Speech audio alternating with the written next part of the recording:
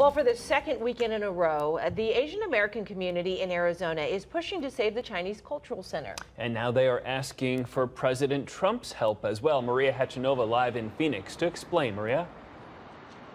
Well, today the group emailed the president's press office inviting him to the Chinese Cultural Center located here off of the Loop 202 and 44th Street. It's been around here for 20 years, and here's the deal. We got the exclusive tour today to show you why supporters say it's so special.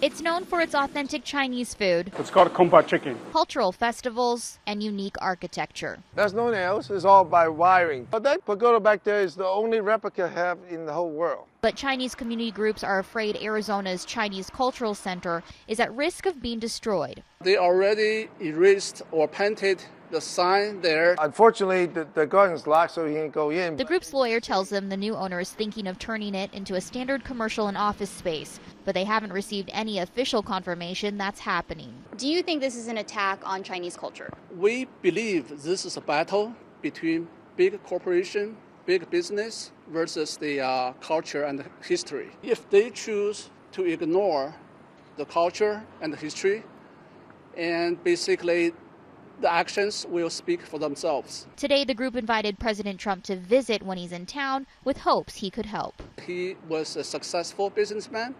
I think now is for him it's a perfect opportunity to act as a bridge between Asian communities and the big business. And even if the president doesn't show, they hope they reach the new owner for answers. He hasn't been returning your calls?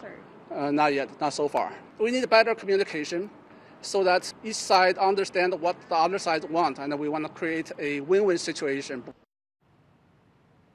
The group has plans to protest here tomorrow. As for the owner, we did reach out to him today, but the office is closed. Once we hear back from him, we'll let you know. Reporting live in Phoenix, Maria Hechanova, back to you.